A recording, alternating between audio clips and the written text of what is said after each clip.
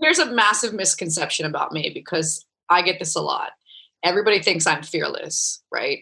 And I'm not fearless at all. Like, to be fearless is to be ignorant of the consequences, right? I am well aware of the consequences. I just try and calculate my risk. And then, there's just something so empowering about feeling the fear and then standing up to it and overcoming it. Like, that feeling is so empowering. Like, that's actually what I'm addicted to. Like, I'm addicted to the rush of riding waves and everything, but really it's overcoming that fear. Everything that you want is on the other side of fear. Welcome to Black Belt Beauty Radio, a podcast fueled by a passion to support your journey in developing your most beautiful and optimal performance in life. Each episode is driven with the intention to elevate your mind. When we elevate our mind, we elevate our life. So get ready. It's time to rise.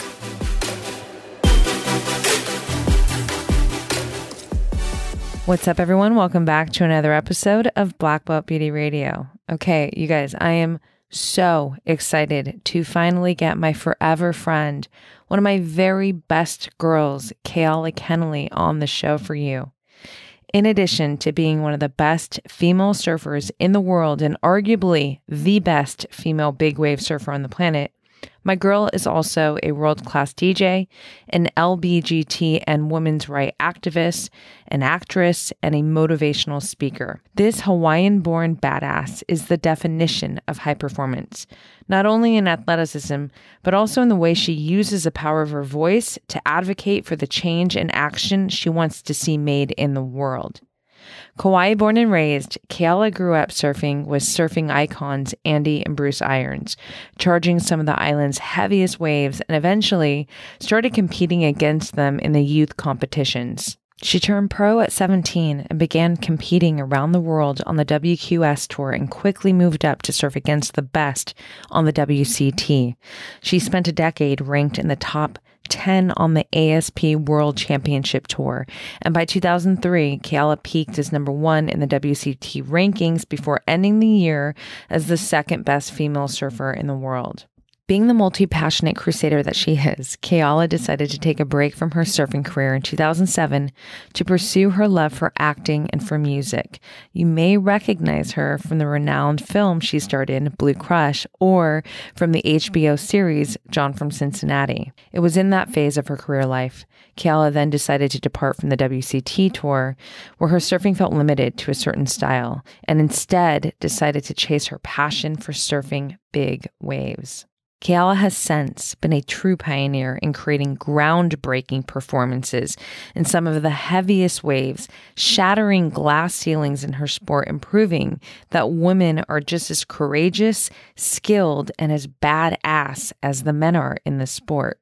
One of the most outstanding recognitions outside of being the current WSL's Women's Big Wave Champion was when Keala became the first woman to be invited to compete in the renowned Eddie Aikau Big Wave competition at Waimea Bay. You guys, I cannot even express how big of a deal that actually is, especially with Keala being a born and raised Kauai girl. Since Keala has cemented her presence in the world of big wave surfing, she helped to establish a women's big wave tour and holds a vital role in the committee that was responsible for winning the fight for women's equal pay in surfing, all surfing, in 2018. This was a true milestone accomplishment for Keala in her long list of accolades, and she now has it set in her heart to further this accomplishment as an advocate for equality in pay across all of women's sports. So here's the thing, you guys. With all of those incredible facts on Keala, I literally haven't even scratched the surface to my girl's list of accomplishments and accolades. Some of the greatest accomplishments live outside of her career life. Her resilience is remarkable. Her demonstration in how she battles mental health issues, how she's faced death and risen back up from traumatic injuries, and what it took for her to finally come out and show the world a truth that she kept locked up within her in the earlier parts of her life are nothing but outstanding. To be fully transparent, this intro was so daunting at the thought of it, because it's a huge challenge to summarize Keala's long list of achievements with brevity, in addition to reverently giving you an inside view on the deep, loving connection that is multi-decades long between KK and I. The reality is I can't. I've pretty much failed. However, what allows me to feel better about this is that I believe this powerful conversation, one of many more to come, with my hilarious badass, always reaching for bigger, homegirl for life, will give you a killer glimpse of how amazing she is and how much she means to me. Before I sign off here, I would love to ask for your support by subscribing to this podcast, giving it a 5-star review and rating on iTunes, and to share this episode up on your Instagram stories, tagging both Keala Kennelly and I. She is KealaKennelly in the show notes, and my Instagrams, Roxy Look and Black Belt Beauty, also in the show notes. We'd love to get some words on why and how it impacted you in that post. So without any more words, because I've shared a lot of them here, I'm so excited to let you drop in to this powerful talk with my powerful girl, Keala Kennelly. Enjoy. This episode is brought to you in partnership with Beauty Counter.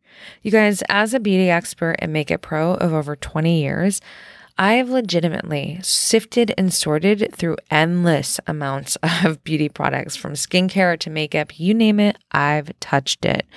And, high performance is always a priority to me. When you're working on clients who are on the red carpet or accepting awards on live shows like the Oscars, things of that nature, there really is no room for error when it comes to performance. But as a total, lover of health, over the past decade, I became highly conscious about the health aspect of products too, and really trying to steer away from skincare and makeup products that, have chemicals and fragrances and ultimately health disruptors. So when I found Beauty Counter, you guys, I started playing with their skincare and their makeup products on me. I was so happy with the results. Not only, did they totally deliver, but I legitimately felt better putting these products onto my skin. What you put on your skin is totally affecting your health. And it's so important to really realize that. Not to mention the brand is really health conscious for the world, and I love that too, but that's just me.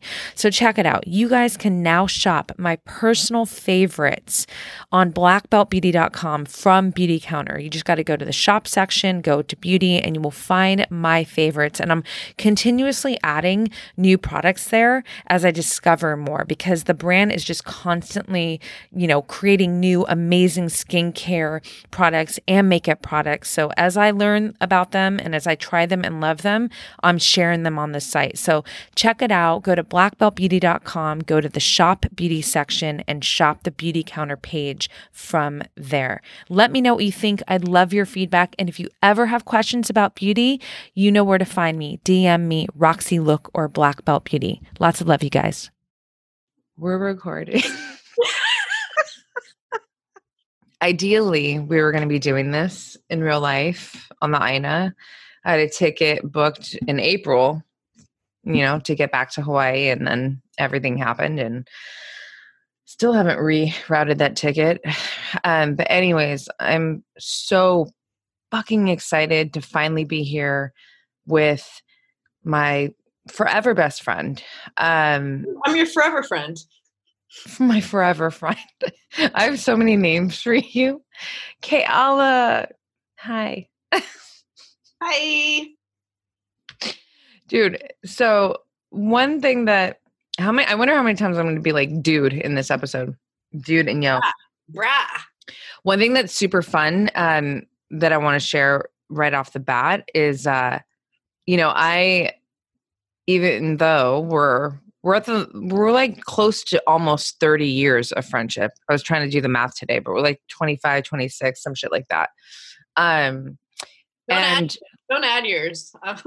Make us sound older than we are, Roxy. There's really no need for that. we have no age. No, so so one might think, oh, when you're so close to somebody, podcasting, conversation, it's going to be easy, right? I wouldn't say that it's hard because you're my girl, but I would say that there's so much more that goes into when you know someone so well as I know you. I mean, as much life as we've lived together, it actually doesn't make it easier. It's interesting. I'm getting all these like flashes of like all the segments and the chapters and the oh my god, just so many scandalous and just off the wall things coming from my mouth. I mean, can we just say that we're so lucky we beat social media in our years of, oh, we are so sorry to everyone who didn't. But hey, this is what I was going to say though, which was so cool. So I'm like, okay, my girl has done so much in her life, like so many incredible accomplishments that I literally had to go and research, like just go back because I mean, you've done so much, and obviously, I have been there throughout it, But did you Google me? I didn't Google you. I YouTubed because I feel like YouTube is just fucking where it's at. But no, it just started to remind me of like, oh, this and the Eddie, and I'm like, Keala, you've done some serious shit. And the fun part is like you're in a place now, which I'm so excited to talk about, where it's like, man, with everything that you've already done, it's like you haven't even, it's almost like you're just getting warmed up. Do you feel that way? I feel that way in the sense that like I'm going to expand outside of surfing. You know what I mean? As far as like surfing goals, I've crossed so many off my list that I'm having to like set these like really unrealistic goals at this point. You know what I mean? She laughs and I see her fucking thrown over a ledge. Yeah. Well, that could be dangerous. How do you navigate around that? How do you keep yourself in the zone of, yeah, I want to keep pushing it and keep reaching these new heights. And at the same time, I want to make sure that I stay alive and stay, and am capable to walk. Right. Yeah. Because getting out of bed these days is rough. I don't know if you can see, you probably can't see Roxy, but I have like a TENS unit on right now as we speak. Oh, no way. Yeah. I have a lot of injuries. Like obviously when you keep hucking yourself into waves the size of small buildings, your body's going to pay the price. So yeah, I can't keep doing that forever indefinitely. But yeah, when it comes to like big wave surfing, what I do, I just try and calculate my risk.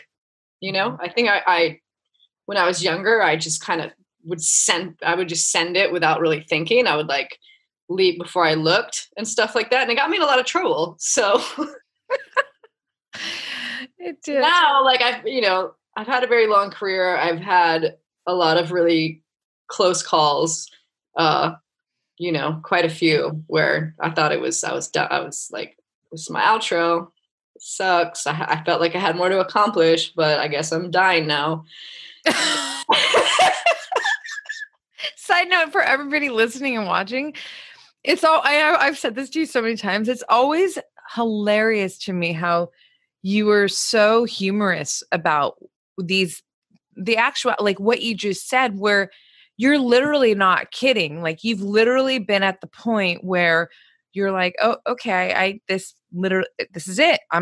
There's a good chance I'm not coming up after taking all these, Tahitian waves in my head or whatever. I'm not happy about it. It's just incredible that you can, yeah, it's crazy. Anyways, back to what you were saying. So yeah, you've been in that position several times when you were a kid. Well, I've been in that position when I was younger because I would just like not really look before I leaped, and I just wanted to send it so hard, and I just kind of did not calculate my risks. Like I can recall the first time I went to Chopu in Tahiti, and I was just so excited, and it's really hard to tell in Tahiti because Chopu is kind of like out on this outer reef. So from the beach, it's really hard to tell the size, because it's so far away. So it's like, is it 2 foot? Is it 20 foot? I don't know. And for those people who are watching, Chopo's the wave behind you. Yes, that's Mm-hmm. so yeah. The first time I went and surfed Chopu, there was a really big swell, and this is I don't think it's pre-internet, but definitely the forecasting is not what it is now. So like, now I would have known exactly how big it was supposed to be and like whatever. So, we went out in a boat, and when we got to the lineup, I just saw this perfect like 6 foot wave roll through and just barrel. And I was just like frothing. Like I could not get out of that boat fast enough and like paddle over. I just wanted, the waves were so beautiful. I just wanted to get one.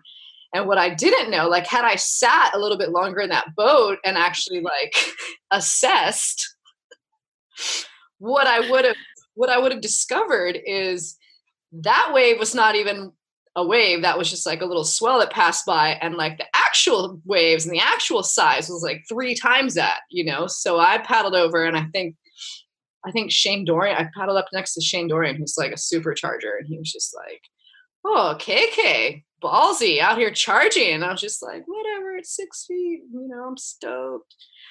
And so I turned around and paddled for a wave that didn't even break. And then I like turned around and just saw the entire ocean stand up, So heavy. Yeah, I was just like, oh my God, I'm like gonna die, Mm-hmm. This is pre any kind of like flotation gear, I had a surfboard and a leash and board shorts, and that's it. That's great. Is that crazy for you to think about now? Because now there's so many, tools that help you survive essentially in these life-threatening situations. And like you look back, kind of like maybe how, guys back in the day were charging Waimea with no leash. Like, oh yeah. Yeah, this is pre anything. So like I had no kind of backup, no kind of to think about that now. Cause my just having even like the wetsuits that have the flotation sewn in, like it doesn't make you that much more buoyant, but I think it's just like it's like my Spidey suit. Like I feel naked without it now, So, so I turn around and the entire ocean was standing up and about to land on me. And I just went, God, this sucks. I was terrified, And so I had like a 2-wave hold down. Like the thing just like threw me down on the reef with just so much force, and it just held me on the reef. I was just pinned for a 2-wave hold down. And I remember just like my life just started flashing before my eyes. And I think you and I were fighting at the time. Like we hadn't spoken. I don't, of course you don't remember what you were fighting about. It was probably something really stupid, but we were like, we were at odds with each other and just not communicating. And I remember just feeling so guilty about that. Like I'm going to die. And I didn't even talk to my best friend,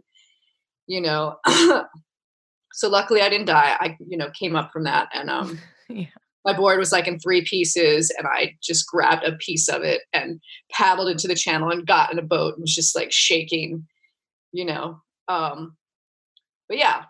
It's really hard to imagine you be afraid, to be honest, like as your fucking girl of forever. Like it's crazy because for anybody who has ever surfed and has felt what it feels like to, be held under from a wave, and we're talking like for me, I'm more of like a 3 to 4 foot, and we are always going like by the back, right? No, not the face of the wave. And just like all this measurement stuff, like yeah. People always ask me like, "What's the biggest wave you've surfed?" And I'm just like, I don't freaking know. I don't like that building. I don't carry a tape measure in my board shorts. Like no. big waves aren't even measured in feet. They're measured in increments of fear. Somebody said once, you know what I mean? And it's so true. I love that. Yeah. So it's hard. So I was saying like, for me, for example, being pinned down at, Honolulu or something, it's like on a 4-foot day, like it's not comfortable, right? It's pretty scary. You, all these years, like the evolution of your surfing, because as a kid, and I'm we're going to go there, but like charging tunnels and cannons and like you've always been a charger, but then obviously as like years progress and your surfing career has evolved, you've just gone bigger and bigger and bigger. And it's really, really, going back to what I was saying, it's kind of hard to imagine you being afraid because of how gnarly you are with, the waves that you are fucking surfing. Like it's here's a massive misconception about me, because I get this a lot. Everybody thinks I'm fearless, right? And I'm not fearless at all. Like, to be fearless is to be ignorant of the consequences, right? I am well aware of the consequences. I just try and calculate my risk. And then, there's just something so empowering about feeling the fear and then standing up to it and overcoming it. Like, that feeling is so empowering. Like, that's actually what I'm addicted to. Like, I'm addicted to the rush of riding waves and everything, but really it's overcoming that fear. Everything that you want is on the other side of fear. That's fucking badass. It wouldn't feel nearly as amazing if you didn't feel that fear. Like, I feel that fear every time I pedal out big surf. Every single time I feel it, Did you feel that as a kid when you first started? You're surfing, yes, pine trees, and beach breaks and whatnot. But like when you were charging tunnels in Canada and you're surfing, and for those who don't know, these are places where the waves are hollow, there's sharp reef, it's shallow. So there's serious consequence to fucking up out there. But you're out there like with your little cute, Keala's the cutest baby, FYI, like your baby bitch. She's like this howly white girl, so tan. Bleach blonde hair, North Shore, Kauai, and just, out there charging with the boys. Did you feel, obviously you're too young and you're not going to be conscious of like, oh, I feel so empowered, but was that part of what kept you excited and wanting to surf more and more back then? Can you kind of now look back and go, I felt that without even realizing it back then? I think that I just, I always gravitated towards sports and physical, like doing physical things. You know what I mean? I'm just a very physical person. And then I grew up with a lot of boys and I just wanted to do whatever the boys were doing. And then I found that I had like these talents when it came to like physicality, when it came to sports. And so that made me feel really good. Like, that gave me, a sense of purpose. It gave me self-confidence, yeah. So I think so that just kept you. So, okay, cool. I want to hang out on Kauai with young Keala for a minute, because there's a lot there that really, shaped the rest of your life, right? That really impacted you as a woman, as an individual, a human, and then also obviously shaped what would become your career and, has led you to be where you are now. But, just kind of pulling on those strings a bit, you're a female, like a cute white girl, haole girls was saying Hawaii, and you're born and raised North Shore, Kauai, pretty much more, your activities were more male dominant at that time, right? Surfing. What'd you say? Still are. Still are. Well, listen. You've seen the shed I built during quarantine. Oh, we're going to talk about that. The thing is like, okay, so when I started surfing, I was 17. When I became a surfer, it was really like 18, 19. And even then, when I was surfing, it wasn't like there were that many girls in the water, right?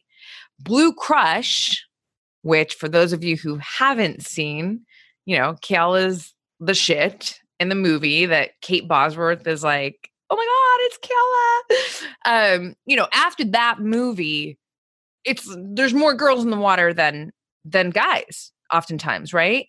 So well, here's the thing.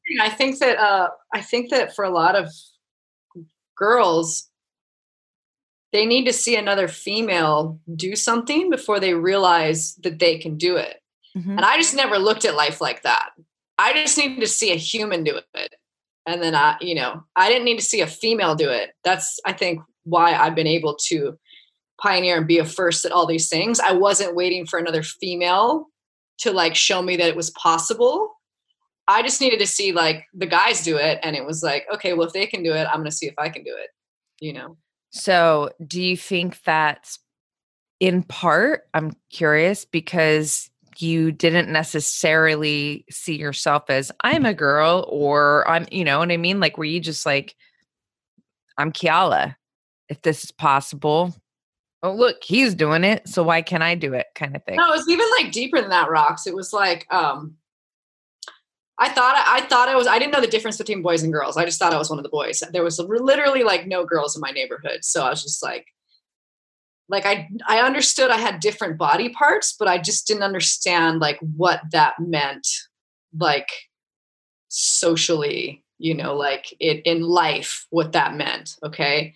And so when I was probably about 6 years old, I want to say, I became cognizant of the fact that there was like a difference between boys and girls. And the major difference was how people viewed what boys and girls could and couldn't do, you know? And so when I started being told like I was a girl, it was usually with like these negative connotations of like, oh, you can't play tackle football because you're a girl, or you can't surf because you're a girl, you can't, you know, play sport. And so it was just like, God, being a girl really sucks. All I hear is like what I can't do, you know? And so I was really kind of devastated that I was a girl. I just felt like I got the real shit end of the stick in life, you know? And I was really depressed. And I think my mom actually like saw I was really struggling with this whole girl thing. And she was like, I think she was trying to cheer me up. She was like, oh, Kelly, you know, there's this one thing that girls can do that boys can't. And I was just like so excited to hear what this was, because all I was hearing was all these things I couldn't do. So I was just like so excited to hear this, like, oh my God, do I have like a superpower? Can I fly or shoot laser? Like what? Oh my God, what is it? And she was like, well, you can have a baby. And that was like the worst thing my mother could have said. Like that just sounded like the ultimate punishment to me. Like I literally just started sobbing. And at 6 years old, that was the first time in my life I contemplated suicide, because it was like, I just want to die. Like, this is awful. I've been cursed in life and I just want to die. And I hope that like, I had this whole thought in my head as a 6-year-old, like, well, if I kill myself and there's reincarnation, I could come back as a boy and then I can do all these things that I want to do in life, you know? But then I had like another thought as a 6-year-old. I had to process through this, right? Okay, but what if you die, you don't come back? Like, what if this is my only chance at life? So maybe I probably shouldn't kill myself because this might be my one shot. So it was like kind of right then and there, I decided, okay, I'm going to live my life the way I want to. I'm not going to listen. I'm not going to let all these people put these restrictions on me because I'm a female. And so it was I kind of just made this decision at 6 that's a big deal at 6. Yeah. I was just like, I'm going to live my life the way I want to. I don't care what anybody says. And okay, you know what that made me flash to? It made me flash to this image in this magazine where I saw you surfing. You know, I'm this teenage on Kauai and I'm, you know, so into it, right? And there's this magazine where there's this shot of you surfing. You always have this aggressive look on your face. I mean, and granted, you were always doing something aggressive, you know, in the photo surfing, you know, like smashing the lip or like doing it.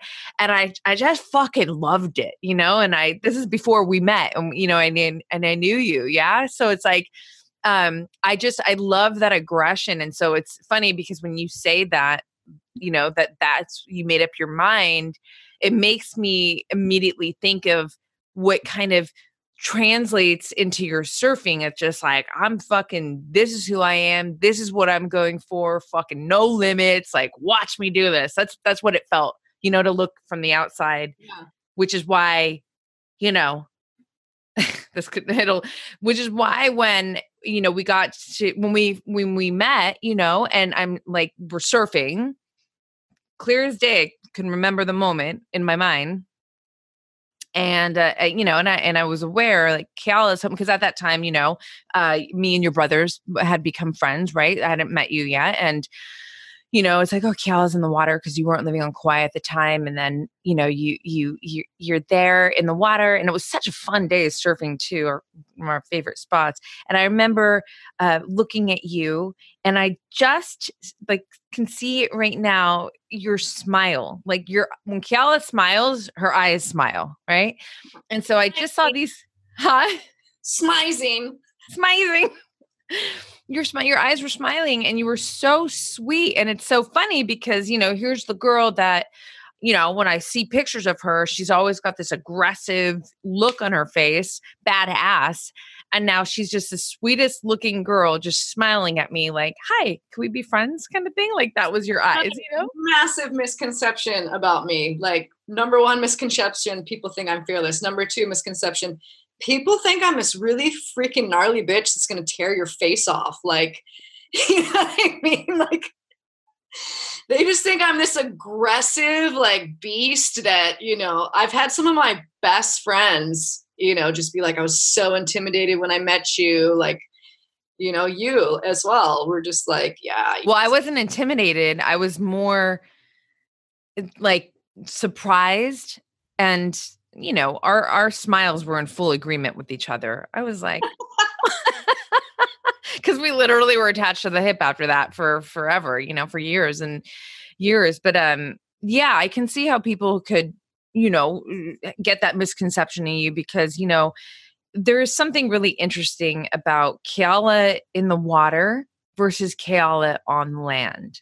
But even Keala on land has like a really gnarly resting bitch face. Yeah, but but it's like, yeah, but the minute somebody talks to you, you're hilarious, you're funny, you find a way, you always have a good way to make people feel good about themselves, to make them laugh. You're so generous, so it's like, maybe, you're resting bitch face, but dude, no, the minute somebody literally starts talking to you, like, that's a wrap on that, idea about what whatever. But Kauai, growing up on Kauai as a young girl, I mean, that, there's so many things we can kind of point at to that have helped you basically to become the woman that you are, specifically even the challenges, right? And then obviously there's a lot of things, it's not to say that the island, it's just more of your environment, your home life, all of that stuff as a child that really, played a big role, in terms of a lot of things that you've had to conquer and develop and work through in your life that have affected your career life, and then just Keala in general. Yeah. I feel like at every turn of my life, it's been a struggle. There's been so many things to overcome. I mean, everything from like that, what I described at 6 years old, of like coming to grips that I'm a female in a man's world, and then also growing up in Hawaii, a lot of people don't know this, but it's really like reverse racism there, like we're all living through the Black Lives Matter movement. And I definitely did not have to worry about cops killing me as a child, but I did have to worry about local kids wanting to pound my face in all the time, just because I was white. So real thing. That's real.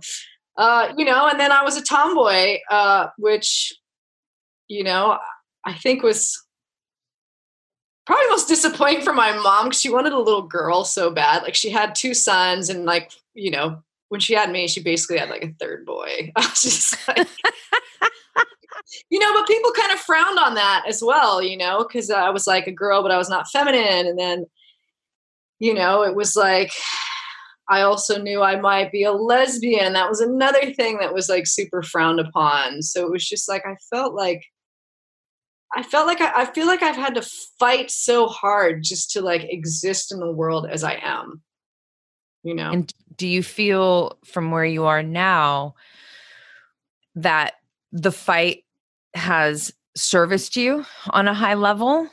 Or do you feel it's made me so resilient, I would agree. Yeah. Yeah. If there's one thing that we we know about Keala, that I definitely know about Keala, is bitch just keeps getting back up. Like you can't. Even when she should just take 5 KK.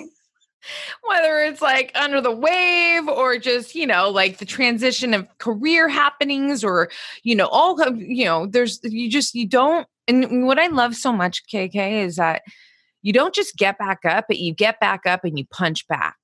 Mm-hmm. And you always have found a way to continuously thrive from that get back up business, which is so dope. So like, if we think about, okay, listen, for a huge part of your surfing career life, for your life, you're chasing the world title. I think you're 25 or something where you got second, where you came in. Was that right? I don't know if I can age or. 2003, came so close, just slipped through my fingers. That was really hard. Yeah. I just got a flash of no title. This is bound to happen. Like things are going to swarm in as we're talking because we can't. Like I can literally remember we're getting the car, no title. The CD player, no title. Yeah. Oh my gosh. But like, wait, okay. So here we are, which for those who don't know, to get to that position, to be in the race for the title, you're traveling around the world, you're competing at the highest level against the best in the world. You get to this place. This is up to that point in your life. It's your lifelong dream. And now, like you said, it slipped through your fingers. Like how did you fucking process that to get back up and keep going and then thrive? I think that when it slipped through my fingers, I think I came back the next year just really angry and just wanting to win so bad. And then I don't know, it was just so devastating to me that I didn't win that title. And then I just kind of lost my competitive fire after that, and that's when I kind of decided to step away from the tour. I was kind of dealing with a lot of injuries as well. And my ranking started slipping. And also they started canceling a lot of the events that I really excelled in. Mm-hmm. I was really hard to beat at places like Tahiti, places like Fiji. Once the waves are bigger and more powerful, I felt like I was really, that's when I really shined. That's when my special talents came through, and I was really, really hard to beat. And then I had like my weaknesses, which were small, grovelly waves, beach breaks. And so when they started getting rid of the events that I really excelled in and replacing them with more small, grovelly beach breaks, which were kind of my Achilles heel, mm-hmm. I was just kind of like, God, my special talents are going to waste here. I don't feel like I can win that world title I want to in these circumstances. And I don't want to just like be mediocre and be like somewhere in the top 10. Like I want to be the best in the world at something. And so I feel like I have these special talents and I feel like I could be the best at riding these kind of waves. And so that's kind of when I started looking elsewhere to do something where I felt like I was fulfilling my purpose. I didn't feel like I was fulfilling my purpose on tour at that point. I just felt like I was kind of complacent, getting complacent. What's dope about that too, to hear you say it is like, man, so what you didn't do is say, okay, I'm going to step down from, where I know I thrive and my talents and really what fuels me, like you said, your purpose, right? To try and fit in this box to maybe like kind of play the game so that maybe I can win, right? You were like, actually, I'm gonna step away. And at the time, like there wasn't a big wave. People looked at that like career suicide. I actually stepped away and did a TV series as an actor for a year, which a lot of people don't know. But even just to step away from the tour was career suicide. I was requalified for the next year and just gave up my spot. And everybody's just like, what are you doing? But not only was I fighting against not fulfilling my purpose and feeling like, my talents were going to waste, but I was also fighting against, I had this internal battle of, I'd been a closeted lesbian on tour. And so like hiding who I was, like I felt like I had changed so much myself to fit, you said that box, to fit into that box. I'm having to change my surfing. I'm having to change like who I am at my core, like my sexual identity, you know? And so it was just like, all of these things were just like weighing so heavy on me, you know, that I felt like I was dying. And you pushed through, and you still chose, this is, you still chose, no, I'm going to gamble. I'm going to take a risk. I'm going to go do this, TV show. Was it HBO? John Stockwell, It was David Milch, John from Cincinnati. Okay, John from, right. It's crazy. Girl, you have done so much. Like, it's crazy. It's super weird. It's really weird though. Like, it's so weird because there's just so much. Yeah, and all these random weird things apart from my surfing career, Yeah, well, yeah. I mean, yeah, definitely. One might not connect like, oh, the TV show, but at the same time, you were in Blue Crush at that point, and that was a big. I've done a couple little things too. I've done cameos and other things. I've had like some acting jobs. It's super weird. No, because you're a character, girl. You're a character. There's a lot of energy. Some people just stand out and they have an essence about them. And when you meet Keala. And I know I'm your girl, so it could be, sure, I'll be a little biased here, but I'm also someone who's lived around the world, who has met a shit ton of people for so many reasons, career, whatever. Some people just have an essence about them that just makes you want to know more, and I think that has really been so obvious with you and has allowed you to, call in these other opportunities that might seem so separate from, surfing, or in fact are, but at the same time, it's separate. Like, it seems separate, but if you like break it down though, it's all performance based and it's all performance under pressure. Right. Mm-hmm. So like surfing is performance based. You're being judged, you're having to perform, people are going to be watching you and there's a time limit. And so there's all this pressure and it's performance pressure. Like when I DJ, same thing, like there's an audience watching you. One wrong move, you push the wrong button, the record scratches or like the music cuts. Everybody's gonna be staring at you like you fucked up, Yeah. And acting as well. You've like, people like see you on the screen with like one other actor, but like if you could see the whole picture, you're in, on a set with like so many people and they're all watching you. And you're having to perform. So, they seem very separate, but if you look at the one common denominator, right, it's performance is performing. It's performing under pressure and doing well. Yeah. You just made me flash to your TED Talk in Malibu.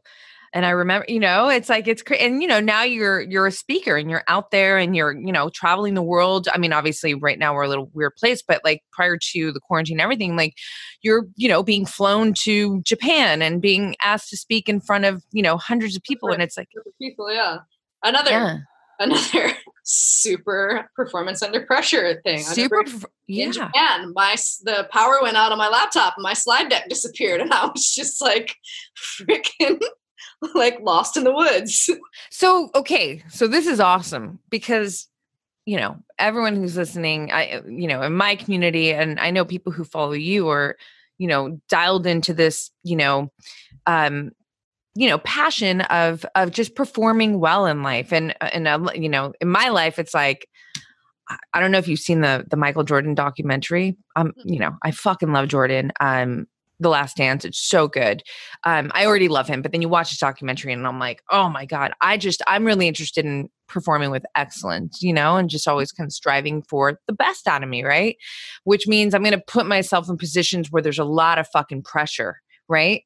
And so I would love for you, because like you said, that through line in your life with all of these experiences and these opportunities is Keala performing under pressure.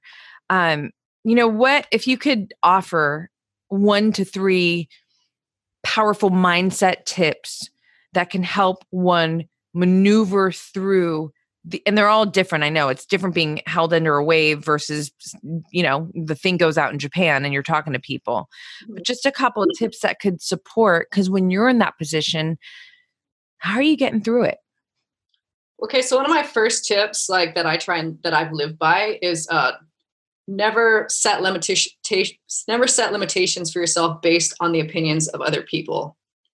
Because most of them are going to tell you that you can't. And a lot of times they're telling you that you can't because they don't feel like they can. And why should you be able to? Especially like, got like surfer guys will look at me and I'm like half their size. And it's just like, well, how can she go ride those big waves if she's just like this, tiny, I should be able to do it and I can't do it. So she shouldn't be able to do it.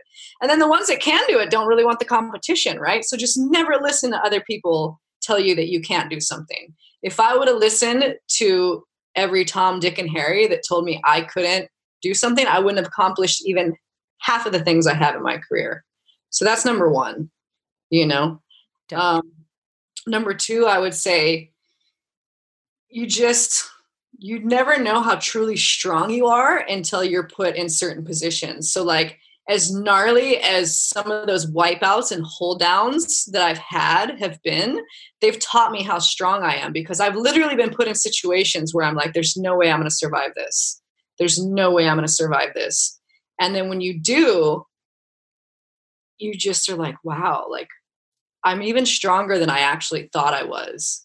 Not that I ever want to go through that again, but you know that you are able to survive it. Like, and that gives you a confidence, Yeah.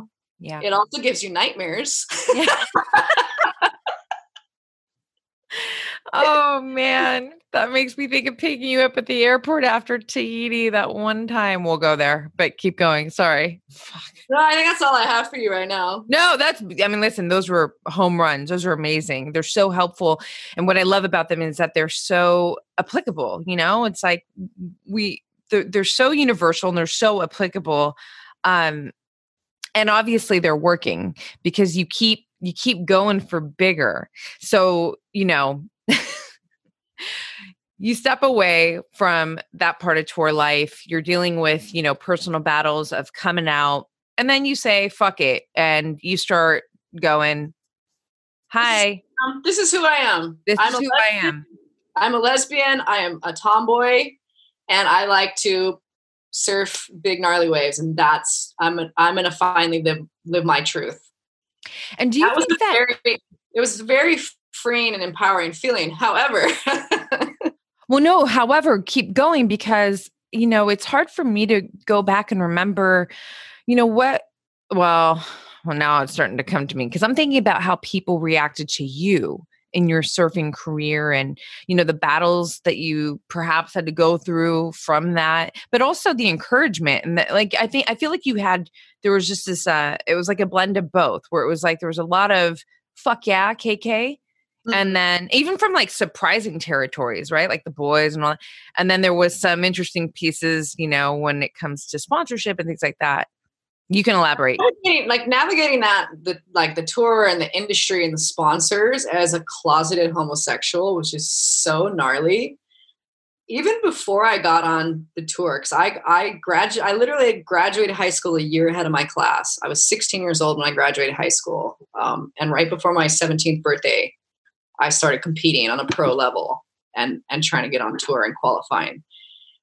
And so I had already heard these like cautionary tales even before I got on tour, that like there was lesbians on tour. You really need to steer clear from these lesbians. You do not want to be associated with them. And you definitely don't want to be a lesbian because, you're not going to have any sponsors. Like basically you can't have a successful professional surfing career if, you're a lesbian. So like, at that point, I hadn't hooked up with a boy or a girl yet, but I kind of like on a deep level knew I liked girls, but just like didn't even want to admit that to myself, because it was just like, no, like pro surfing is my dream since I was a little kid. And I just like this, if this is how I have to be to like reach this childhood dream, then, this is who I'll be. And yeah, so I wasn't even admitting it to myself at that point. And I just remember getting on tour and just being terrified. I immediately went out and got a boyfriend.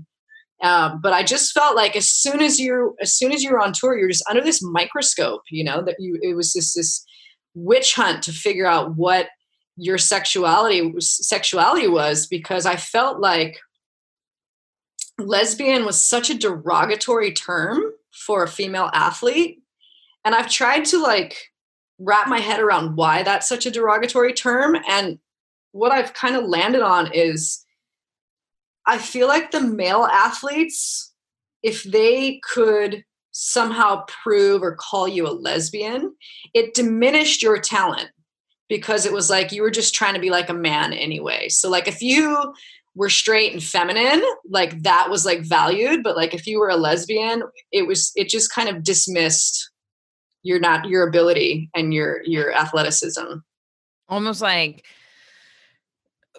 oh, if you were a femme girl and you're charging chopo, it's like, oh, now that's crazy. But I'm just trying to paint the picture from what you just said. But if you're a lesbian, if you're gay, and then you're charging chopo, it's almost like if you're more masculine, it makes more sense. It makes more sense, right? Right. So interesting. Yeah, that had to have been really fucking difficult to maneuver through, especially at such a young age, Yeah. And then I had so everybody's trying to figure out if I was a lesbian, that was just a constant stressor and a constant fear. And I was really living this double life, as because you were a part of that double life, where I would be on tour, just very, trying to act very straight, trying to act, feminine, trying to play up the feminineness, even though that was so against my nature. Mm-hmm. I was just pretending to be this person that I thought the tour and the industry wanted and needed me to be. Mm-hmm. And as soon as the contest would be over, it's okay, where's Roxy? I'm flying to New York. We're partying. I need to blow off some steam. I'm going to be super gay in public. And this is great. Love New York for that. Just freedom. I felt so free, and then I would come to the tour and it was just this confined, constrictive place. And so I was just existing in these two worlds, and it was really hard, So when you broke free though, and you just to, really talk about that for a second, of just, the part where you were like, fuck it, I'm going to live my life. I mean, we had that at 6, but obviously we had a reincarnation of that. We had a reincarnation, exactly. An act of that, because I wasn't living my truth. Yeah. I wasn't living my life the way I wanted to, I promised myself I would when I was 6. I was conforming, and I was pretending to be something I was not, and I was being disingenuous. And if you know me, I'm just such an honest, authentic person. Mm-hmm. So to be living this lie just was weighing so heavy on my soul, So I had a lot of suicidal thoughts when during that time. Because it was just, it's a lot of pain. It's a lot of pressure. It's a lot of pain. There's a lot of pain, and yet pain is I felt so unaccepted in the world. You know what I mean? Yes. Even from my young age, I just felt so ostracized as a child for so many reasons. And then, when I got on tour and I just had to pretend to be something I was not to fit in, I just felt like I just did not belong in this world. And so there was a lot of pain. There was a lot of loneliness. Oh yeah. I can see that. Well, and pain is, I was going to say, when you flip it though, it really is such a powerful catalyst for growth, so when we, or a powerful catalyst for performance, because I pushed a lot of that pain down, and I, something that a lot of people know about me. I mean, I've gotten definitely more vocal about it on my social media stuff, but I got diagnosed with bipolar about 2 years ago. Mm-hmm. And so, when we have good feelings, those are amplified. When we have bad feelings, those are amplified. So the pain and the anger and the rage, super amplified in me. And I needed somewhere to go with it, and it was not something I ever wanted to unleash on other people, mm-hmm. but I had this inside of me. I had these these really complicated, dark feelings inside of me. And I call it my dark rage. And so when people like ask, like, you know, how are you able to just like aggressively attack those big waves? It's like, I'm releasing my dark rage. I've been saving this up. She laughs, guys. Keala, you're fucking special, man. Dude, dark rage sounds awesome. Yeah, very powerful. It's very powerful. It's very powerful. It really is. Pain can just, you know, pain and like, you know, all that stuff. It can really, it can completely discourage you and derail you, or you can find a way to transcend it and use it. Well, you can become the victim of it, or you can, you know, when you were saying like about surfing big waves, standing up, like facing your fear and doing what you do is literally the most empowering feeling ever. And that's what you're addicted to. Well, you know what? Coming out was you facing it was like a wave that you're paddling and you're throwing yourself over because it's fucking scary. You know, dealing with being bipolar and the feelings and all the things that come with that, and then still facing it and using it, even like you just said. Yeah, I didn't think I was going to be vocal about my bipolar, you know, because there's such a stigma attached to it, you know. So it was one of those things. I almost feel like my bipolar is like my second coming out, you know. It's like I had to come out as gay, and like all the complications that came with that, and facing that fear. Yeah. And now, you know, coming out as somebody with a mental illness, you know, and that fear. Yeah. But I know as a public figure, how many people that's going to help, you know, to be vocal about that stuff. I know coming out as a public figure as a lesbian, how many people that has helped, you know. And there's a part of me that almost wishes I could have come out sooner, like especially when I was on the CT tour, because I kind of waited till like, I kind of didn't come out on the World Championship Tour until like my last year or two. I started bringing a girlfriend around and introducing her as my girlfriend instead of like my friend, you know. It was like all the big like shit on tour. But, you know, I kind of wish I could have come out sooner when I was still visible on the CT, because I could have helped LGBT people and LGBT rights and, you know, young people struggling with their sexual identity sooner. But at the same time, I got to benefit from straight privilege for a couple more years, you know, actually. Like straight privilege was awesome. I used to get checks in the mail from sponsors. Like that all dried up the minute I came out, you know? So I got to milk that straight privilege. Oh, no. So it's like, you know, it was very like, you know, I could have helped some more people, but oh man, I got to cash a couple more checks. Girl, the thing is, Keala, you've been leading the way your entire life. So when we think about, you know, like even just focusing on, you know, women's pay in surfing, like back when you were on the CT tour, the championship tour, I mean, the pay difference between, oh my God. Well, like, go. It's insane. No. I actually like dug up a picture. Like I found an old picture recently of me winning the US Open. Oh, you have the check? And I have a check. And it's for $5,000. And it's like now the women make $100K. Yeah. The same concept. Yeah. But it's so important to say this piece that like, man, I'm saying it. Keala, you were like the girls, the women of your time, like you led the way for that. Yeah. So 5,000 to when I'm cashing that $5,000 check, I'm sure the male prize for the same event was probably like closer to 50 grand. Totally. And now today the checks are 100 grand and 100 grand. So that's how far that's come. And you've been a big part of that. So that's something I'm really proud of. It is. Yeah. Is that, I mean, that's a big contribution. And there's so much impact in that, you know, because going back to what you were saying in the beginning, it's like, man, you know, and I think this goes across the board. There's a whole concept like around the 4-minute mile. Like the minute we saw that it was possible, people started hitting the 4-minute mile, right? So, you know, specifically with you, you know, where you were saying women, a lot of women may approach something like, I haven't seen another woman do it before. So is it possible? So, which totally makes sense considering, oppression, female oppression for hundreds of. It just pissed me off that like, people were telling me I couldn't do something solely based on my gender, Yeah.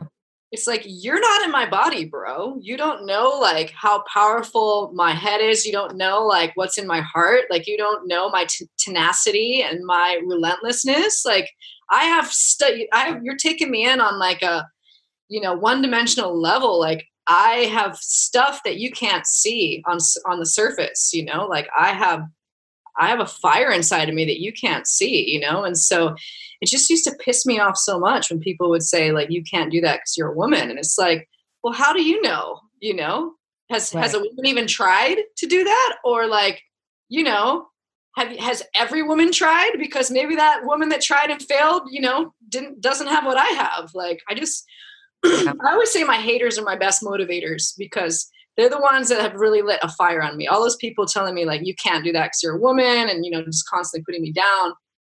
I'm such a stubborn bitch that like, I really just wanted to prove them wrong. I just hated that they were saying this to me and I just really wanted to prove them wrong. And I wanted to prove to myself that I could. So, but yeah, thank you, haters. I mean, that's a common theme in a lot of. Thanks, haters. When we hear no, my dark rage, you haters. Your dark rage. Day in the life right now of Keala. I mean, listen, okay. So there's so many things floating through my mind right now. Like I'm thinking about Eddie Aikau right now. Like when we think about, being someone who has been leading the way throughout your whole life, coming out,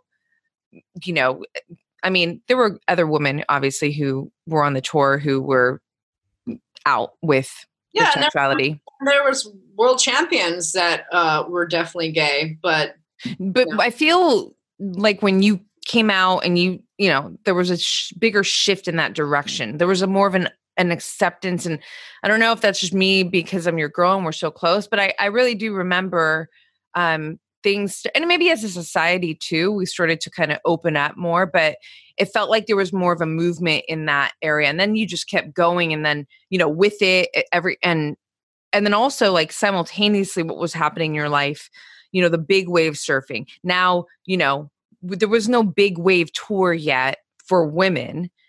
That develops. Fast forward, fucking first woman to be invited to Eddie Aikau. That was a shock, right. That was a question, right? You were the first. I mean, I know that there was no one before you, but you. Yeah, I was the first. Yeah. Which is a huge deal for people who don't know. Like that is one of the most prestigious big wave competitions of, I don't know how long, like how many actual years, but it takes place in Hawaii, Waimea Bay. Never had women, I know I'm jumping around a lot. You're a child and like, the Eddie was such a big deal. Like if you grew up in Hawaii, like what the Eddie is. Like you had the sticker on your car. Eddie would go, yeah. Right. So it was just like super ingrained in Hawaiian culture. And, people would wake up 4:00 in the morning to go to a spot on the beach to watch the Eddie, and the traffic would be like ridiculous. So everybody knows what the Eddie is. And I remember being a little kid and just going like, again, it was that, time in my life where I was around 6 years old, where I was just trying to wrap my head around all the things that I wasn't supposed to be doing or couldn't do because I was a female. And that was definitely one of them of like, oh, I'll never be able to surf in the Eddie because I'm a girl, kind of the same way, like I'll never be able to go to Kamehameha High School because I'm not Hawaiian, Hawaiians are laughing right now. I never made it to Cam High School, but I did make it in the Eddie though. I did make it in the Eddie though. You sure did, dude. That's crazy. It's so nuts. And then I want to talk about too, like just to stay on the theme of, leading the way, essentially performing at high level. Let's talk about now there's a big wave tour for women, Yeah. When I quit the WCT tour and just started charging big waves, it was just like a passion project. Like I was still getting paid a little bit of money from my sponsor Billabong, but I'd lost when I came out as gay, and the economy, it coincided with the economy just taking a super nosedive, Yeah, I remember that. So that was all very bad timing, but I lost like all of my sponsors. Billabong cut my salary in half, and but I was still getting paid enough where I could like get to a couple swells and like, go ride these big waves. But there really wasn't any other females doing this at the time, and there definitely wasn't a way to make money doing it. I was just kind of maxing out my credit cards to get to these swells, because I just felt like this is my talent. This is what I'm good at. And I'm just going to find a way to make money doing this, And we know, I'm going to insert this. Yeah, please do. We know that we know that at that time, it was such a critical moment. I so remember that period. It was a big deal. The challenges that you were facing in that time, the transitions, the sponsorships and all that. And you were even getting advice of like, maybe you should, open a restaurant, or not like that's a bad idea, but like basically you were getting ideas like, hey, maybe you should accept that surfing is not going to be your career life anymore. Yeah. But going back to where you just were, you were like, I'm going to fucking find a way. I'm going to find a way. I mean, I put myself in so much debt. Like I maxed out every credit card to get to swells. And it's funny because like at the time, the only way to make money big wave surfing for females was like the XXL Awards had a female performance award, and it was $5,000. So you're like, so you spend it, then they base it on like your performance for a year, kind of like Oscars or SAG Awards or whatever. And so in order to win that, like you got to chase all these swells around the world. So you're spending like $20K, $30K a year in travel to win 5,000. Like the mathematics on that, I went to Hawaii Public High School, but I can still do the math on that one. And it just doesn't, it just doesn't work. It does. It's not in your favor. That's bad math there. What's cool though? I want to reframe this. Because you can look at it and this is totally correct. I put myself in a lot of debt to move forward with my, mission to find a way. You could also flip it and say, I chose to invest in myself. Any business needs money to be invested. Exactly. So you at the face of uncertainty and really hard times could be similar to now. I mean, we're in an unprecedented time, but back then for you, it's like, this was new territory. You had nothing else to compare it to. And you're like, fuck it, I'm going to find a way. So you put yourself in debt, but also we can say that you invested in yourself. And there's something really powerful about that piece that I want to pull on, because this is saying, I love this. I feel like this is part of my purpose. This is who I am. And I'm going to bet on myself. Fuck it. I'm betting on myself. People ask me like, oh, when you're riding those big waves, like what's in your head? And I'm just like, well, usually like the last thing I think before I drop into one of those huge waves is, fuck it. And Roxy, like you say, investing in yourself. Like I was throwing down my credit card to go chase these swells, and like the way I looked at it is, I'm either just going to get the bomb of my life, and that's going to like springboard my career where I want it to go, or I'm going to fucking die, and then I don't have to pay the credit card. So That's pretty incredible, actually. It takes me to my morning because I had when we started the podcast, I was like, girl, how are you? And you're like, I'm like, okay, I'm going to just start this podcast because I feel like, to be total transparent today, hormones are just like beat me up, And I'm just like, I was in this, like aggro mood, which sometimes like it's like my dark rage. We'll just say that, like, it's my fucking spice and I love it and I use it. And I was deadlifting, but I was thinking deadlift. I was like, I use it, fucking deadlifting. But I remember in the, cause I'm, what I've got, I'm building this, my brand, there's so many layers to what I'm doing here. And I'm always looking at the Mount Everest, right? in front of me. And, I literally said to myself in the garage, like, I'm fucking winning or I'm dying before it happens. I'm dying trying. And that's a beautiful life because at least I'm living every single day, the life. Exactly. Purpose. Yes. So that really helped you to just keep charging through, taking risks and moving forward, which would then, now listen, now you have a title, a big wave world champion fucking title as Keala Kennelly, all of Keala.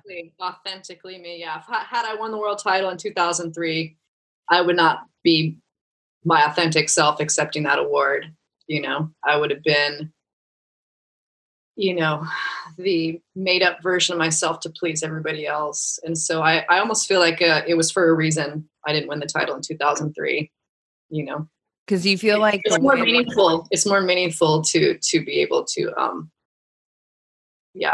to reach that goal, to win that world championship as myself, unapologetically myself.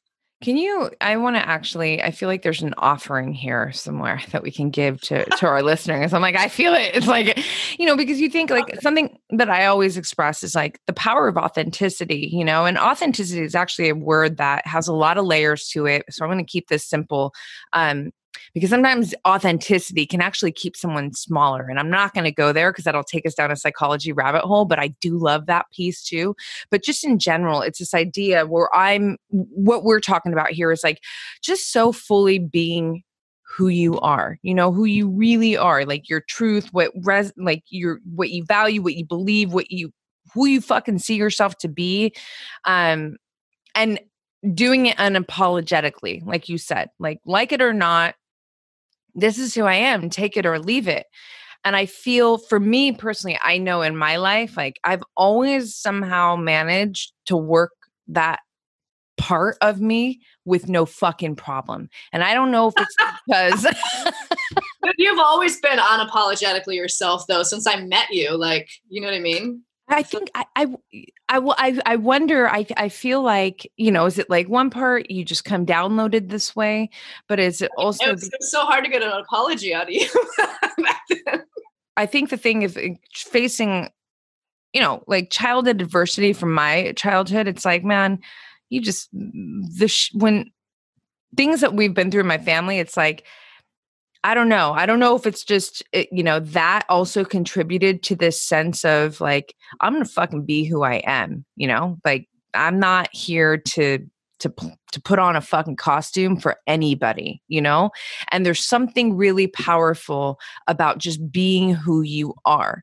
That your friends are your friends because of you, you know what I mean? Like it's just that genuine factor. And I want you to pull on that. And I want you to just maybe offer something in there because, going back to that win, when you're accepting this world champion title as 100% Keala Kennelly, the power of that, because there's a lot of people right now who are kind of hiding behind or afraid to fully live and step into themselves and, put that version of themselves out into the world.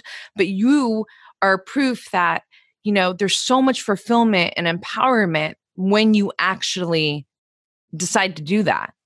Well, I think it comes down to like respect, right? When you are living your authentic self and you are unapologetically you, like when, for example, when I came out as like gay, there was a lot of people that are not, pro LGBT people, but they might not necessarily agree with how I am, but they have to respect you for standing up for who you are. You teach people how to treat you. If you are like hiding in the closet or you're ashamed or you're apologizing for who you are, you're teaching them that you don't deserve their respect, that, you should be, you should have shame or whatever. And, so I think when you're authentically yourself, you're teaching people to respect you. And probably just the piece to add, and I love that, is because you have more self-respect for yourself. Exactly. Yeah. Yeah. So it's like people are going to mirror. Self-love first. Yeah. How's that self-love going for you these days? A lot better than it was, let me tell you. And do you think that that's an important piece? I hated myself for so long, just self-hatred. I hated everything about myself, Roxanne. Like, I hated that I was a girl. I hated that I was a haole. I hated that I was not feminine. I hated that I was a female in a male-dominated sport. Like, I really felt like a second-class citizen. I hated that I was gay. There was just so much that I hated and didn't want to accept about myself because I didn't feel accepted. So in saying that, would you say then that, now that you have more self-love, like how is that impacting you as a whole in your life? Like just feeling more compassion for yourself, more appreciation for yourself, all those things that come with self-love, and even like the things that it's driving you towards. More acceptance. Self-acceptance, now I don't ever want to change who I am to please other people, and that was so not the case for like a really good chunk of the first part of my life. I just felt like I was having to conform myself and censor myself and put myself in this box. And it feels really good to just be like, fuck that. What about rejection? Because, I know, rejection doesn't fucking never feel good, but I do believe that especially when you're bipolar, God, because it just amplifies it. I hate rejection. And I dealt with a lot of rejection in my life, just like tons of it. And it just like, was really hard to deal with. So do you feel that having more self-love and self-compassion is a supportive, like self-soothing tool to handle the hard parts that come with rejection, I mean, I wouldn't be able to deal with the rejection now if it wasn't for like the self-acceptance, for sure. That's a huge. I was rejecting myself as well, Yeah. Like when I had all that like internalized homophobia and self-hatred, like I was rejecting me too. Mm-hmm. Like, so it was like double time. It's like I'm feeling rejection from the outside world, and then I'm rejecting me too. So when you stop rejecting yourself, you can deal with this a little better. Yeah. Yeah. No, that's a powerful piece for sure. I mean, I think it's just, people always ask me, people point to me as like, I'm disciplined. I'm like, okay, maybe, sure. But I just really fucking love myself, which is why I do a lot of the things I do. You know what I mean? I never had a problem with self-love, Roxy. I've got no problem with self-love. Yeah. Self-love. I don't know if I'd never had a problem with self-love. I mean, I've had a lot of hard shit that I've gone through, from injuries to dealing with. But you've always had a lot of self-respect, and I've always admired. Had a lot of thank you. That's true. That's really interesting because even if I was feeling something inside that wasn't really sitting with me in that, like, oh, I feel so good. But when I walk out the door, it's like, the head's fucking level with life and like, no, that's true. But it's interesting. The head tilted up, otherwise the crown falls. Okay, let's, I want to ask you, my she shed builder. I want to ask you, right now, day in the life of Keala. I mean, things are so different because right now people can't even, if you come to Hawaii, you're quarantined for 14 days. Quarantine for incoming travelers. So that's just killed our tourism industry here. And my like secure, the job that I count on, for a consistent income is DJing. So I had 2 DJ residencies pre-COVID. Mm-hmm. This really nice hotel in Waikiki called Alohilani Resort. I loved my residencies. It made me really happy, and it was stable income that was paying my rent. And now with COVID, like, I don't know when I'll get those residencies back or when tourism is going to pick back up. I mean, nobody wants to spend the money to fly to Hawaii to then be quarantined into a hotel room and be paying like, Hawaii prices on a hotel just to like sit in a room all day. Like, no. That's just not conducive to getting the tourists back. So let me ask you, what have you made any gains through the quarantine COVID chapter that we've been living in? Is there anything that has been, where you can look at and go, well, I've created this, or I learned this, or I've added this. Is there any kind of gain? Yeah. I mean, I no, your volume went down for a second. Oh, did it? Okay. Yeah, your volume cut out. Yeah. I mean, for me, like, my little bipolar brain needs to stay busy. Like, I need to like give it treats. Otherwise, I got to keep my mind busy. Otherwise I'll spin out a lot of times. And so, I think, I just moved into a place with my roommates in Kaneohe Bay. They got a nice new house, and they had some painting projects they wanted done. So I literally painted like almost every room in this house. And then when those were all done, I was like, oh, no, they extended the quarantine another month. And I was like, I need a bigger project. So I've done a little bit of building, as you know, like I've helped you with some like home. Oh, hold on. I feel like KK has like another fucking fantastic career life in building. So many careers. So many careers. Yeah, you are a multi-talented woman. She's done so much for my home, inside and out. It's crazy how you can conceptualize small spaces. Yeah, you're so talented in that way. So sorry, continue. It's surfing that makes me so spatially aware, but maybe. Yeah. So since we moved in this house, like I live with one of my roommates is an ex-pro longboarder. So she's got a whole collection of longboards.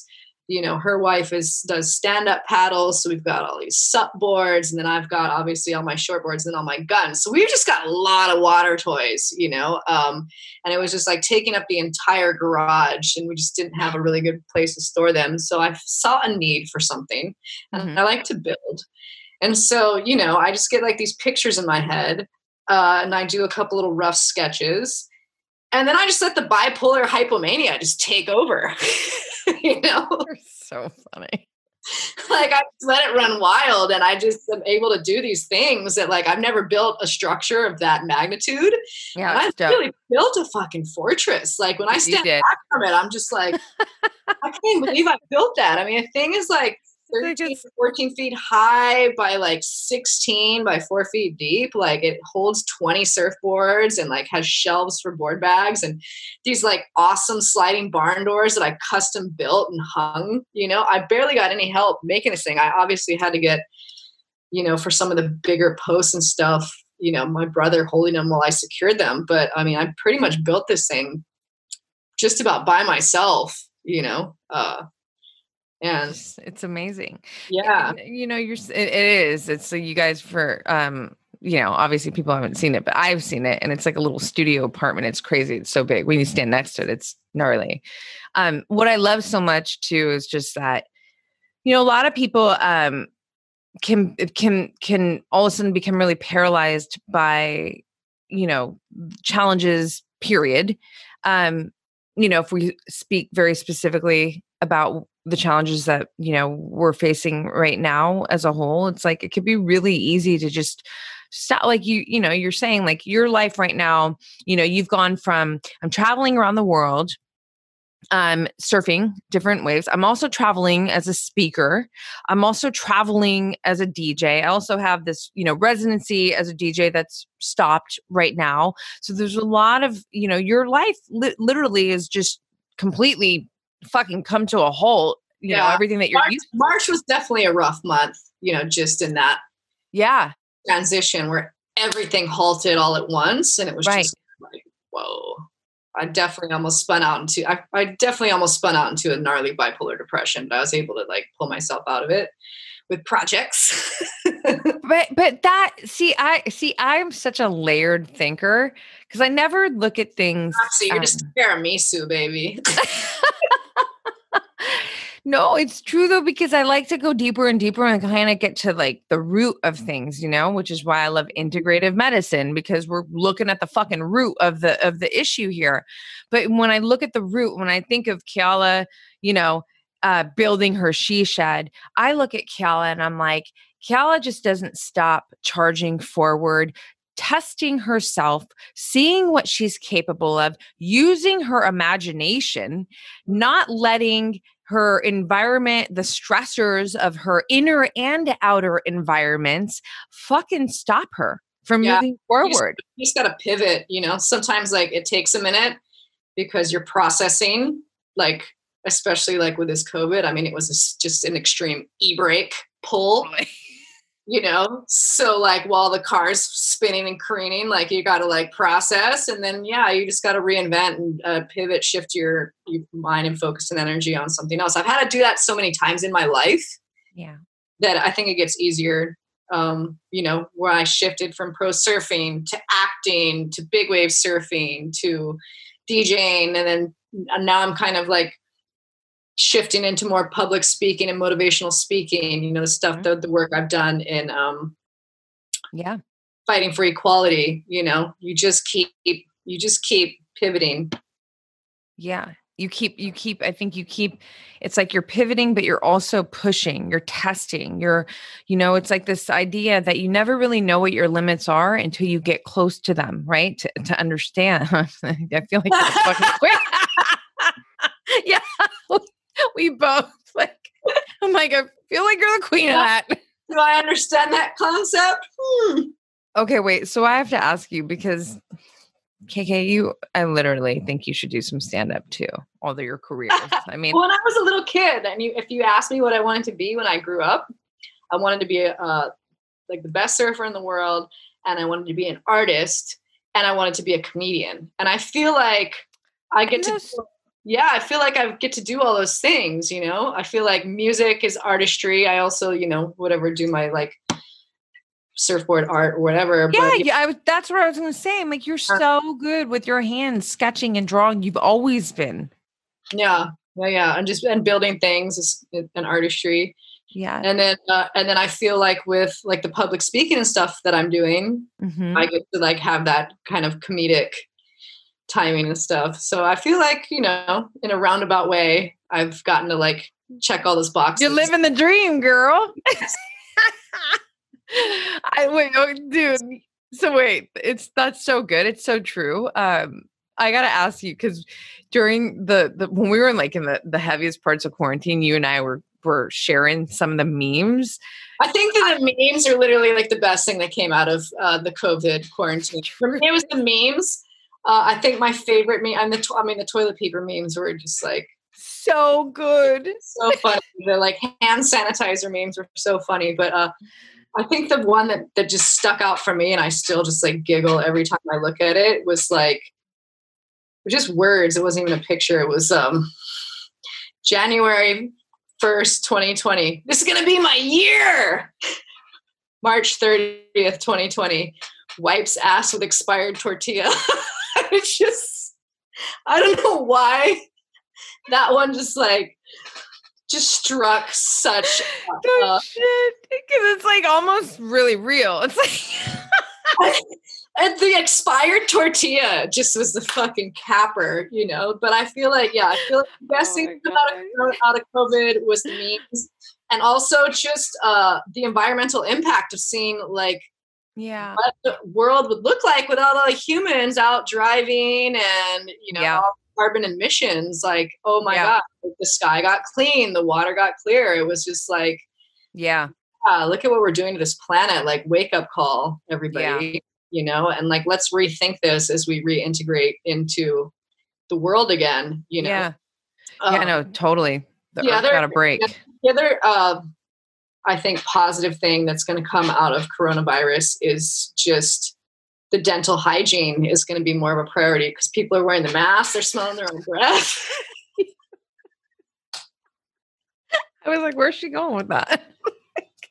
You know what I mean? Like, people really need to rethink what when you're encapsulated in your own essence of your own bad breath. You really, oh my God, flossing and dental hygiene. Keala, I fucking love you. I actually think that there's going to be some comedy, like, I don't know, something. I've been flossing a lot more and comfort. I always floss. I don't know how one can't floss. Like that would personally, I just would feel incomplete. Mm. I love when Keala does it, you guys. It's like, it's not good enough to make me cackle. I'm processing it. I agree, but yeah, it's not an expired tortilla. I'm taking a beat. Okay, so I'm going to ask you a question that I love to ask all of my guests. If you had a magic wand and you could impact the masses, like magically take this wand over the masses and give them a habit that would have the most positive ripple effect in their life, what would it be? I'm going to say empathy. Because being able to put yourself in other people's shoes and really feel things from another person's perspective, I think would just make the world such a better place. Like I try and live by the golden rule and treat others the way I would like to be treated. So if you think of just some of the just awful things people do to each other, I think if people had more empathy, there wouldn't be racism. There wouldn't be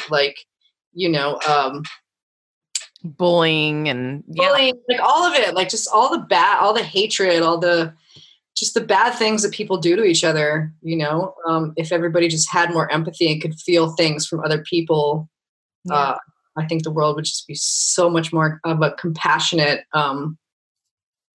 nice place to live in. I love it. I agree.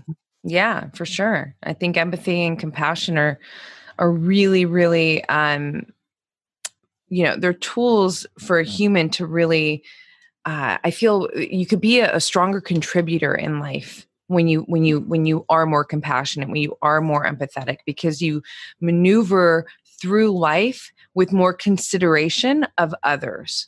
Yeah. And we all got to fucking live here together and do our best, And I think that when you are considerate of others, and on a deeper level, it does help you to service others as well. It helps you to show up every day as an individual that, because I always say I'm not just Roxy and you're Keala and I'm a woman and you're a woman and you're a fucking experience and I'm an experience and every human is an experience.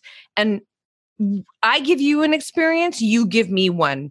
We're giving the listeners and the watchers right now one. We're always giving an experience to whoever it is that we're coming across. And when you have more compassion and more empathy, you are able to show up and give the individual or people that you are coming across, just a better experience as a human, 100%.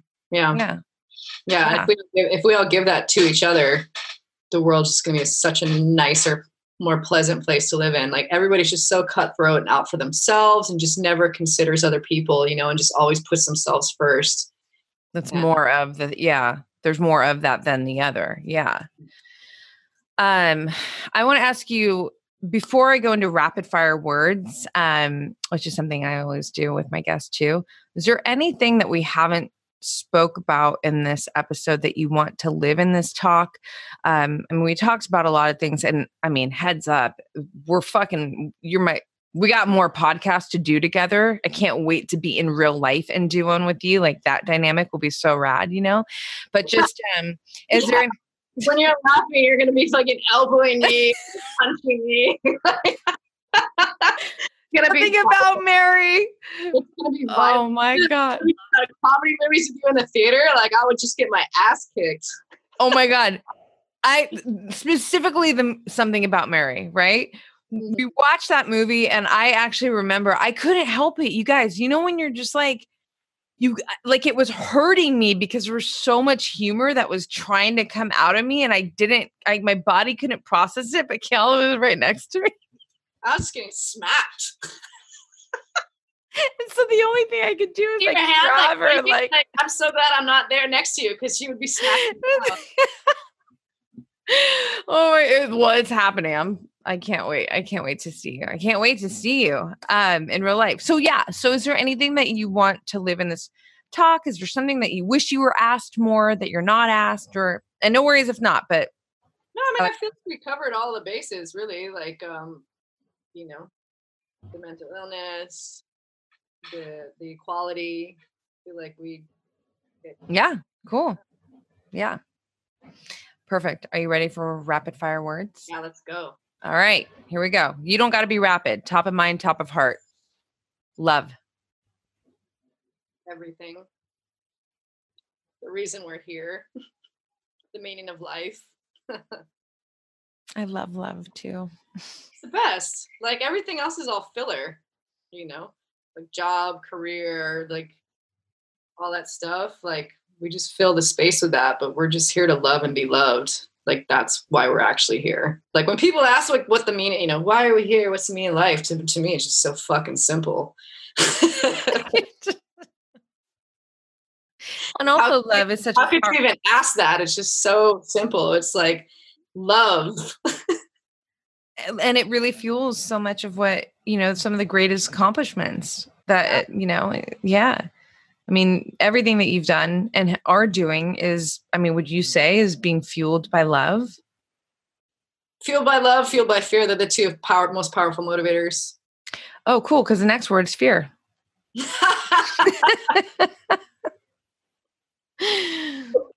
Motivating, no.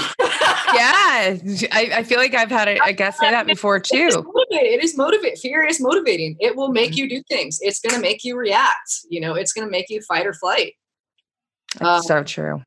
Fear, I could use the word paralyzing as well, like terrifying. Yeah.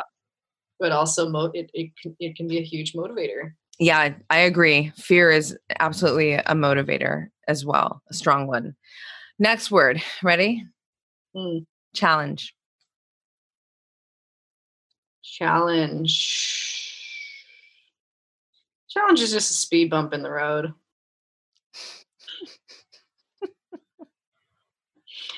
A challenge is something just, put there to push you harder to overcome, Challenges just make you dig deeper. That's all. I love that. I agree. Curiosity.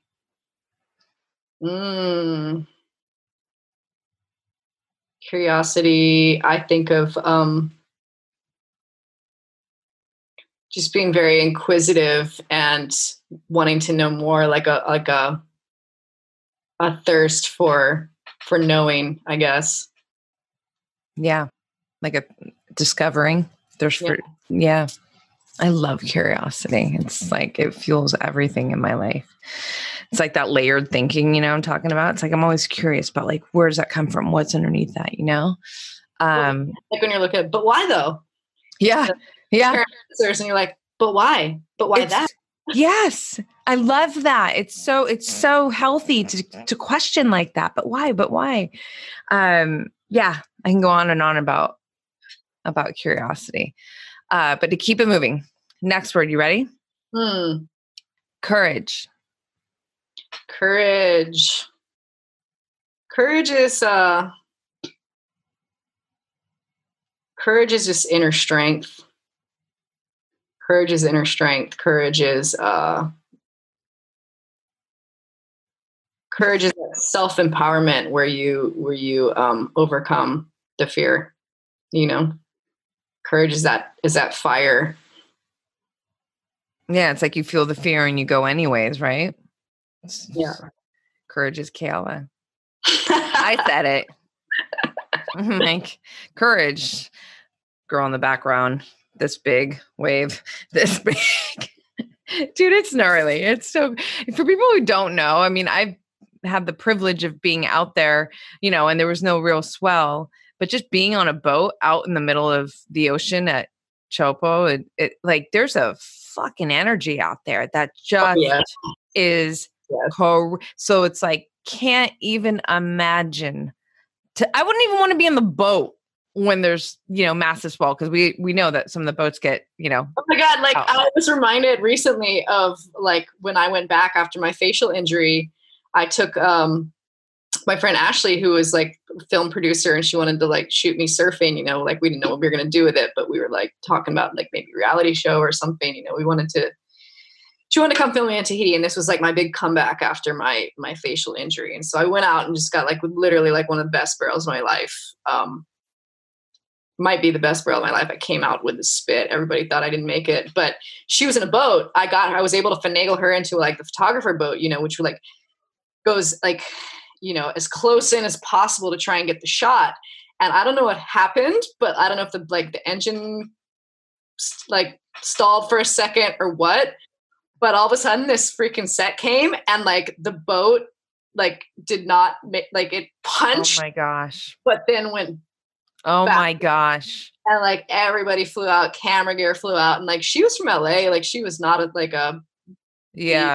person. Like she almost that is so gnarly. So gnarly.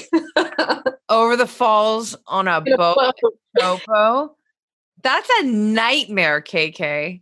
Yeah. Which is crazy. And for those who don't know, like you're like, oh, when I got my facial injury, when your face got sliced open, which side note, I'll never forget because, you've been surfing this wave. You're literally crowned the queen of Chopo. And, you've been surfing this wave forever, charging, building sized waves there. And then I remember watching this. Yeah, that exactly. Where Laird Hamilton, like the god of big waves. I mean, he came out of one barrel there like and had tears. I mean, this place is heavy, right? Absolutely. And I remember I think it was like it was for Andy, right? It was that competition, and I was watching you online. Oh wow. Words. Yeah. No, I literally remember the moment where you took off on the wave that tore up your face that, if you look it up on the internet, you guys, it's like, there's a lot of, when there's like a graphic thing, like it stops you from seeing the image because it's warning you basically. But I remember seeing you take off on, and it was a small wave. Small. Okay. Whatever. No, but in comparison to what we were riding a few days before, because I had actually gone down to chase like the Code Red swell, which is the biggest swell ever recorded at Chopu, and got definitely not as big a waves as the boys, or like Nathan Fletcher is just ridiculous biggest wave I've ever ridden there. But I got a couple waves, I got some really nice barrels, and I came out pretty much unscathed. And then literally a few days later had one of the worst injuries of my life when it got back down to civilian size, so you just never know, I saw you take off and you did your thing like a little bit, and then all of a sudden you didn't come up, got taken out, you didn't come up. And I was like, what happened to KK? And then all I know is like a fucking next day or whatever, 2 days later, I'm picking you up at the airport, and your face was like Shrek, dude. I look like your face was so swollen. I remember that. It's so gnarly. I mean, okay, back to the words, but just had to put that in there because it just naturally happened. But also just to say, the fact that you got your face tore up, could have died. Like you could have been blind. So many things could have even been worse than that gnarly injury. And you still paddle out and charge it. Like you went back out. And that's a piece that, if there's, again, like if there's a through line to you and to your life, it's like you constantly, you push, you test your limits, you push your limits. You're always looking to see how much further you can go. You take fucking hits in the process. Yes. And then but you get back up. And sometimes the getting back up part is just, it's really hard, like sometimes harder than the others. But you come back with a fucking swing, The setback is the best setup for the comeback, baby. Like, Say it again. Setback is just preparing you for that comeback. So good. I love that. I love you. Okay. 2 more words. I'm going to get you out of here. I lied. It's 3. Passion. Passion is that like fire that burns in your soul. That's what passion is. Passion. I have that shit in spades, girl. Yeah, you really do. Fucking inferno. You really are. And I'm a Leo, so I'm just I was totally just thinking that too. I know. When this podcast comes out, it's your birthday. Yeah. Which is so exciting. Happy birthday. I love you. I'm Thank saying you. it now. Oh my God. Quarantine Okay. birthday, I'm sure we're going to go back into another lockdown here pretty soon. Our numbers are spiking. So whatever. What will she build? Okay. Resilience. Yeah, I'm eyeballing my next project. I think I want to build some like pool loungers or something. I definitely need to get busy on a project. Perfect. Because when I get my ass there after all this shit, I'll be lounging on those bitches with you. Lounging, right? That's right. Reclining comfort. So yeah. I think that's next. I love it. Next word is resilience. Resilience is just never giving up, no matter what. Resilience is just never giving up. Beautiful. Final word, excellence. Excellence is the ultimate, the optimum, what you're striving for. Excellence is the goal. It's the ultimate goal. That touched me in a way because I feel like as you said that, my brain, what a privilege. I was able to, my imagination just went through all the years back and as your best girl, witnessing you at your side, like in your competition, like the CT and just the competitive side of KK when she's paddling out and, your hunger to fucking win. That's where my mind just went when you said that. It was a fun. Did you have a fun journey? Welcome back. I did. Exactly. Yes. I love you. Thank you so much. I miss you. First podcast of many more to come. Not last for sure. We got to do one live and in person. Oh, for sure. No, we've got many. I mean, this podcast is it's just sprouting, like I'm just getting warmed up, but I'm so proud. I'm just not going to stop, Don't.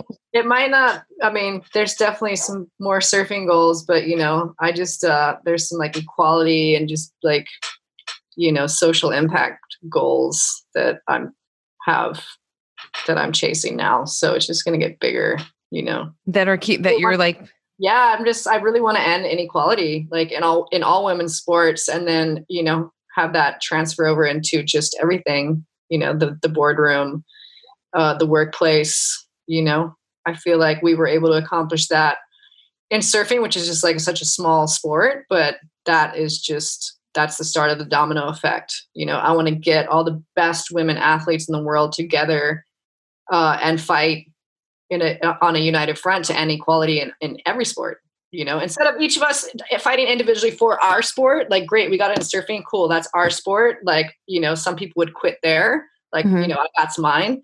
No, I want to get the soccer girls what they deserve. I want to get the WNBA girls what they deserve. I want all of us to win.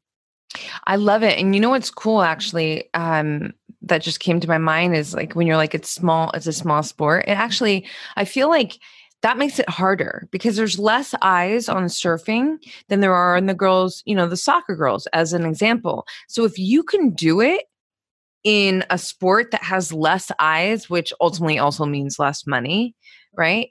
Then you can do it it can be done. It's going to happen. It's going to happen. Yeah. It's a matter of time, you know, and you just got to keep driving forward. Mm-hmm. And I'm resilient as fuck. I know you are. That's why you're my girl. She's on the front line. I'm so stubborn. There's a theme with my closest. We like to win. Yeah. Like the Michael Jordan documentary, like this, he loves, and not in some like, I'll just keep it simple. We like to win. We like to set our minds to something that we want to accomplish, and we want to fucking crush it. Right. And then when you reach that goal, you need a bigger goal. When you reach that goal, a bigger goal. It's like, yeah, I'll just never be satisfied. Like, yes, we won equality for surfing, but like, okay, that was that. Now I need a bigger goal. Now we got to go bigger. I'm always going bigger, bigger, bigger. Yeah, you are. Whether it's in surfing or in life, you just got to keep going bigger. Boom. That's the end. I love you. Yeah. You guys, Keala, the best place to stay connected to you, Instagram, all your stuff. What are your... Yeah, I'm mostly on Instagram. You know, I have a Facebook, but I just kind of, I don't like to be on, there's just too many, like, you know, I didn't get on TikTok, you know, I never got on Snapchat, you know, I like Instagram. I like pictures, you know, I like to flip through like a magazine. So yeah, you can find me on Instagram at Keala Kennelly. Cool. Perfect. Awesome. Yeah. That's there. All right, you guys, stay connected to my girl. I love you. I'm going to keep us going after this, but stay connected to my girl, you guys. I love you so much, KK. I can't wait for the next one. We finally did this one. Me too. To be continued. Bye, guys. Bye-bye. Thanks so much for tuning into this episode, you guys. If you loved it, please share it on your social. Throw it up on your Instagram stories and tag me. I'm at Black Belt Beauty. I am also at Roxy Look, ROXYLOOK. I love connecting with you guys. This is a conversation that I want to just continue growing with you guys. So if you feel inspired to hit me up, do so in that space. I always enjoy hearing from you. If you'd like to support this podcast, you can do so by rating it and reviewing it via iTunes. It's such supportive help, you guys. It really helps the visibility of this podcast. So I appreciate and thank you in advance for doing that.